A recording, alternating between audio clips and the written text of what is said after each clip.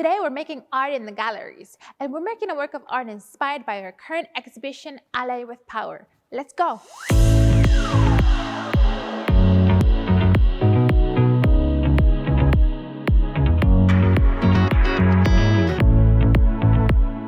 Hello friends, my name is Angela. I'm a visual artist and teaching artist at Pérez Art Museum, Miami. Today we're going to create a work of art inspired by South African artist Nicholas Hlobo. This is Shlaba Amatlala, or To Analyze, by artist Nicholas Hlobo.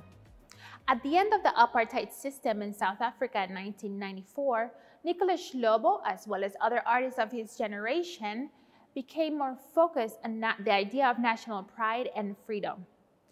Using knitting, weaving, and sewing techniques, he creates abstract compositions that are focused on the idea of identity, masculinity, and femininity, as well as cultural identity in South Africa. This piece in particular focuses on the idea of the body and healing.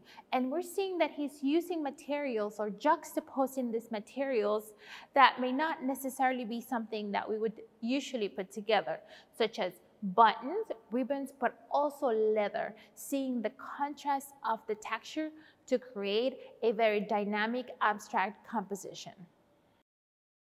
The materials I'm using today are a piece of fabric. In my case, I have a piece of canvas, but you can use just about any fabric that you may have at home. It can be a solid color or print, needles, yarn, a pencil, a scissor, some beads. It can be wooden or plastic beads, a piece of plastic, and a small piece of burlap that I painted in gold. Now, this activity, since it's inspired by the work of Nicholas Hlobo, and as we saw, he uses a lot of disparate materials, found objects, textiles, and different sewing techniques. I have a few samples that I want to show you so that you can see how complex the work can become or how simple you can make it. That is all up to you. And I created a couple of projects earlier using things that I had at home. Like I have a piece of an old dress that I had, a piece of plastic from a plastic bag that I had. I try to recycle as much as I can, but sometimes I do find them at home, and I think this is a great way to use them rather than throwing them away. And then you can actually see a piece of a sponge that I used to make art.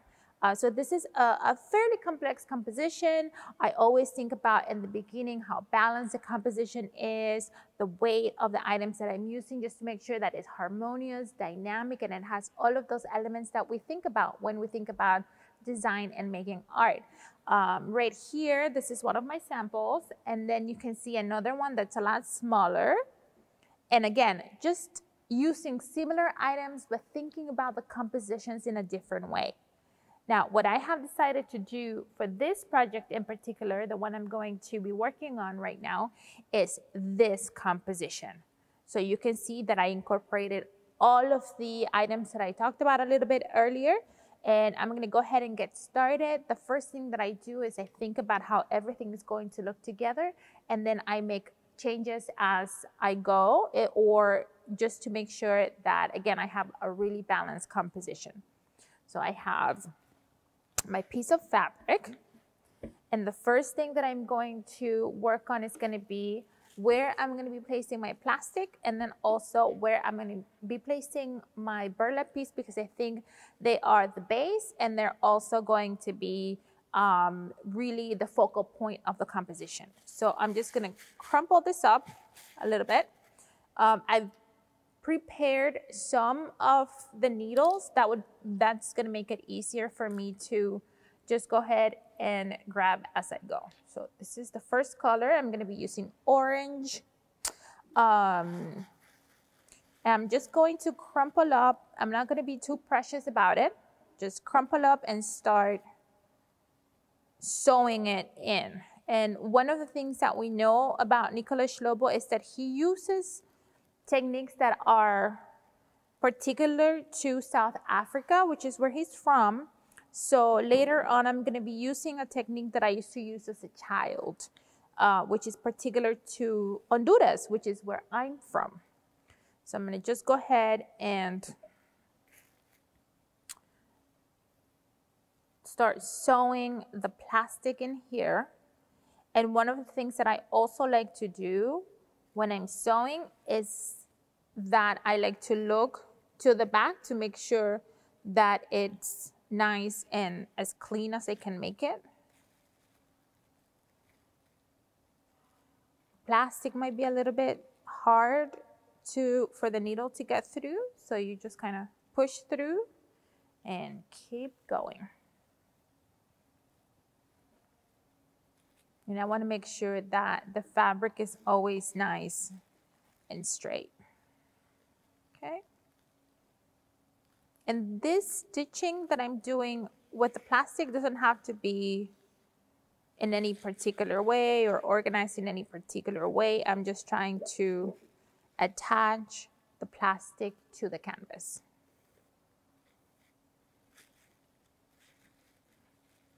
And maybe create a nice, interesting shape as I go.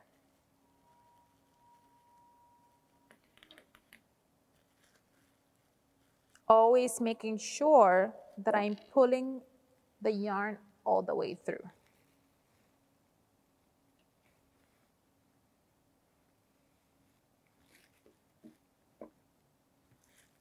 Okay, so maybe I want something that is more organic, even though I'm using plastic.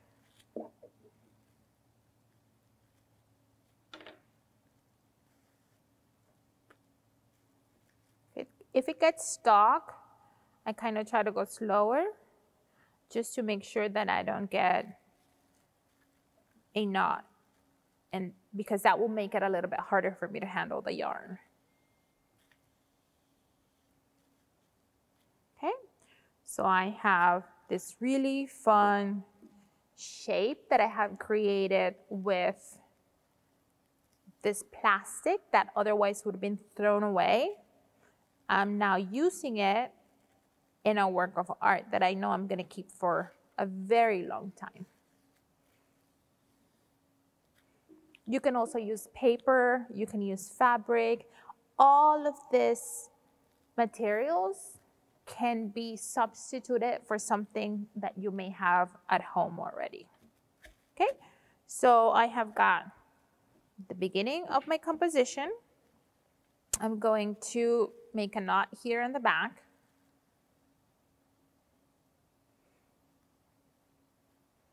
And keep going.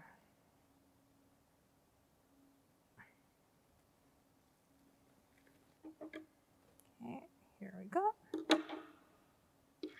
Now I'm going to go on to the second item that I'm going to add, and that is going to be my piece of burlap, which I have caught in a sort of geometrical shape, I guess, somewhat geometrical shape.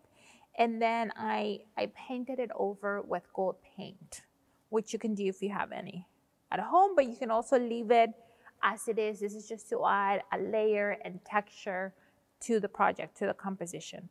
I'm going to use green to attach my burlap. You could also use glue. You could use some Mod Podge to secure it first. That might be easier. Now I'm going to start attaching the burlap using this really, really nice green yarn. And I love the contrast between the softness of the yarn and then the roughness of the burlap. I think that that's a really nice contrast, and that's one of the things that we're looking for when we're creating works of art where we pick disparate objects and place them together. So I'm going to go all around it, making sure that I am securing it very nicely.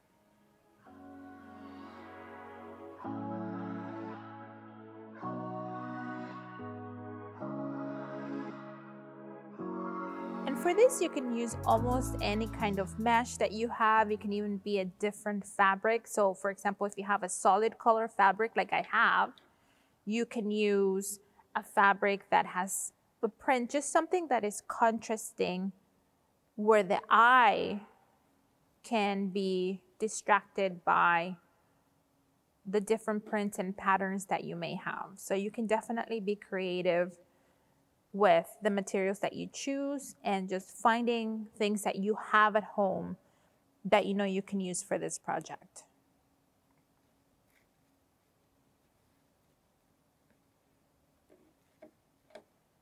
And I'm always looking to the back to make sure that I don't have any extra yarn left in the back as well.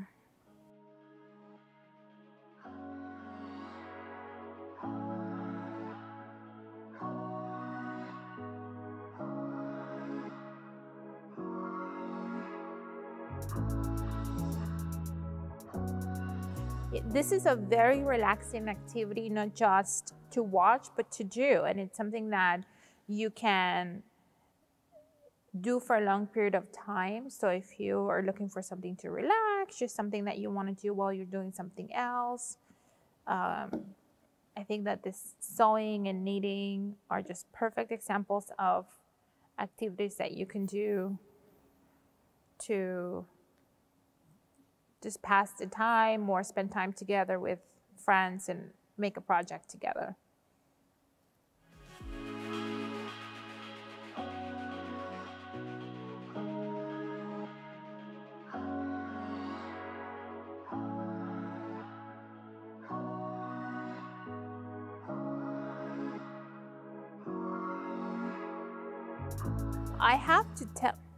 I have to tell you how relaxing it is to be working with this type of materials, sewing in the galleries.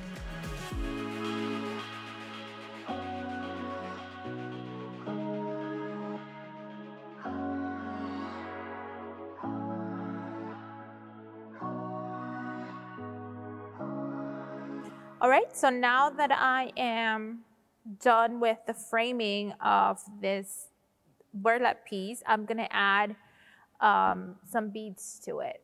Yet another layer. That's one of the things that I love the most about Nicholas Hlobo's work, is that there are layers and they're very dynamic composition, using as many materials, all meaningful to him, but as many materials as he can. Okay, so I'm going to add just a line of beads here. I'm going to do orange. Okay. Over here. You could also use buttons instead of beads. Anything that you can get a needle through, you can use. So if you don't have beads available, the sky's the limit with all the materials that you can use for this project. Okay.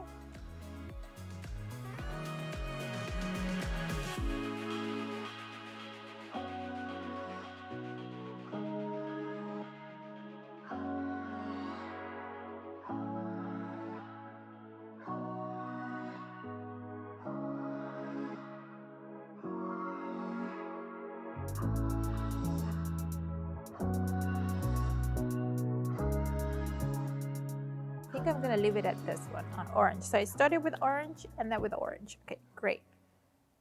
Okay, so this is done. And you can see here, I left a little bit of the yarn, which I was trying not to do, but that's okay, it happens. And so what I am gonna do though, because I don't want to leave that long string just hanging there in the back, I'm going to cut it and create a knot, okay? Because even though this is the back of the project, I still want it to be as clean as possible. Okay.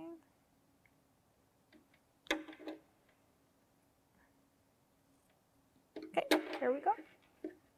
Now, I want to add just a very simple design. So I've got my pencil here.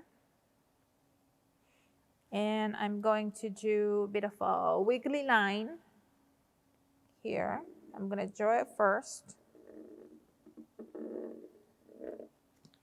That's going to add some energy to the piece. So movement. Okay. No, I have it here already. Okay. And for this technique, I'm going to use a technique that I used to do as a child when I used to embroider at school in Honduras. And it's called the chain. And it's probably the most complicated I've done so far, but it looks really nice. And it does take some time, but I think it's a nice addition to the composition.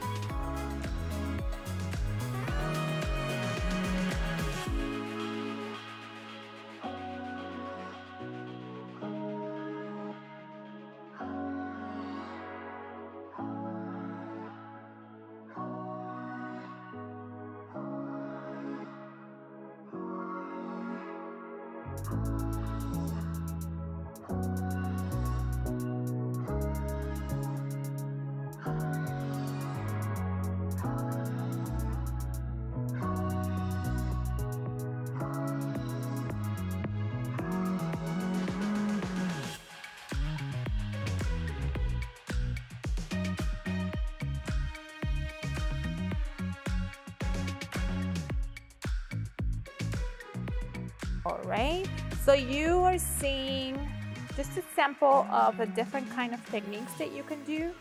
I'm going to go ahead and leave this one be for now and move on to another part of the composition because I want this to be balanced. If I don't do anything at the bottom, then I feel like I'm missing something here. So I'm going to just go ahead and do another line. It's going to be just across this really neat design, pattern-like line. And I'm gonna use a darker color, a gray. I'm also thinking about the colors that I'm using as well, making sure that they all make for a nice, harmonious composition, okay? I'm using a slightly different stitch here, stitching technique. This one is a lot easier.